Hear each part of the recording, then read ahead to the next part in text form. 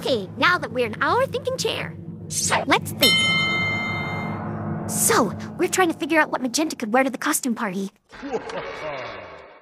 Let's observe. Our first clue is these prints.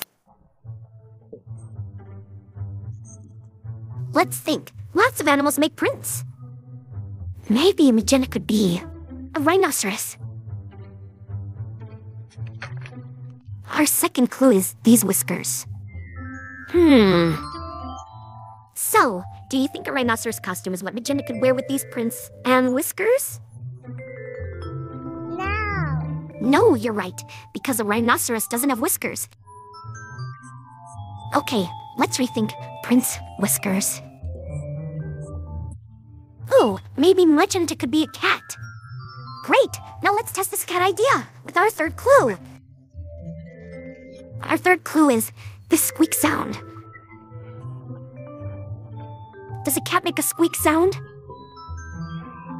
No. No. Well, let's rethink. What costume could Magenta wear to the party that makes these prints, has whiskers, and makes a squeak sound?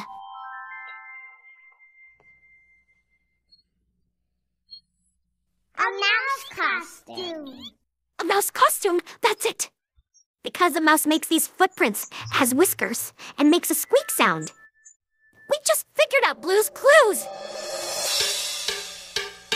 We just figured out Blue's Clues. We just figured out Blue's Clues. We just figured out Blue's Clues. Because we're really smart! Hey, Magenta! How about wearing a mouse costume to the party? Okay, you two get in your costumes. We'll go get the mail. And we'll all meet later and play the costume limbo. Great! Let's go get the mail. Here's the mail, it never fails and makes me wanna wag my tail. When it comes, I wanna wail.